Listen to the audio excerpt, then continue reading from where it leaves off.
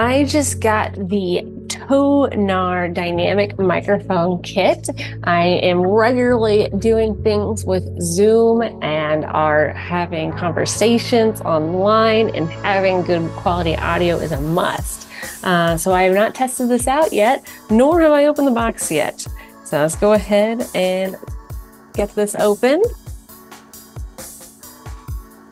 All right, so right here we have our adjustable stand that we'll need to connect to my desk.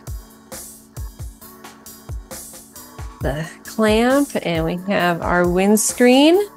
And then we have here, awesome. So they gave us the USB type A to USB type C, but since we do have a lot of upgrades in using phones, this is also a possibility that you can totally just use this with your phone. It has the adapter with it, so we can also turn this type A to a type C. Boom, so it could be USB type C to type C. So I will be testing this on my phone as well as on my computer. Here we go. And last, but definitely not least, the whole shebang and the whole point here, we have our microphone. So I'm going to do a couple of tests. You're going to hear some of the tests, and then I'll let you know what I think. And you can let me know what you think by leaving comments. Currently, I am testing this microphone to be about a foot away, and I can actually hear myself and hear the audio through these headphones. When you plus or minus on the microphone, it is changing the microphone level. And so you can hear a little bit in your headphones how loud or how quiet that may be. So I do have it just slightly out of frame. If I did want to put it closer and maybe have it in frame and show those cool LED lights, I'm sure I could back off the intensity of that audio, and there you go. I could have this if that's a look I wanted to have. At least it has these awesome fun LED lights to make it a little more interesting. Next, I'm going to be testing this on an Android phone and see how this works with the phone.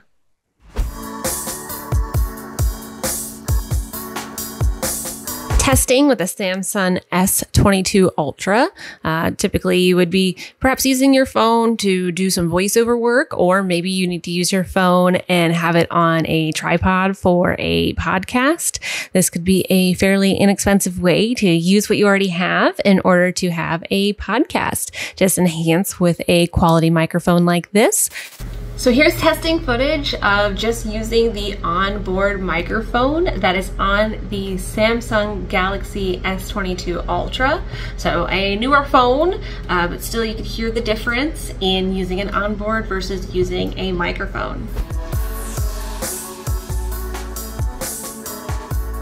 So I took some time and reviewed the footage from both the Zoom recording on the computer as well as from my Android phone. And for less than $50 the time of this recording, if you're looking to start a podcast or enhance your podcast, if you're just using onboard microphones, you really may want to consider this mic from TONOR.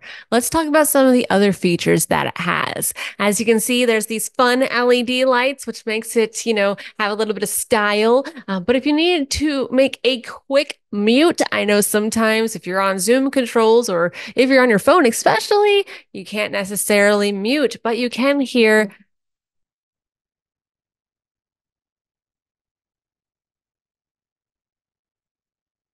So as you can see, that red is a great indication that you are on mute. That way there's a good visual and no one will get confused. I know sometimes when you're working with guests on a podcast that maybe aren't as used to being on a set, they may accidentally put on mute, but at least red is a nice big warning sign that you need to press that button again. Again, you can adjust the levels on the side there too. That's exactly where those buttons are in order to make it louder or softer, and you can monitor with a headphone jack plug-in. This is again connected with a USB Type-C to USB Type-A cord that is provided to you, and they even provide you the adapter to make it a USB Type-C to USB Type-C. Again, if you are using a phone and you're only using your onboard microphone for a podcast, get yourself a few of these. The setup was super quick, and for that $50 price point, like I said, at the time of the recording, less than $50. It doesn't only just get you the microphone, it's also going to get you the hardware you need to attach your microphone to your desk. And then when all said is done, put it away once it's all done and have it nice and tucked away, which is really nice.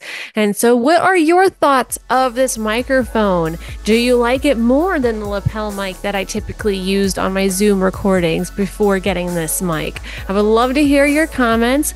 Leave them in the comments. And are you someone thinking about getting a mic like this?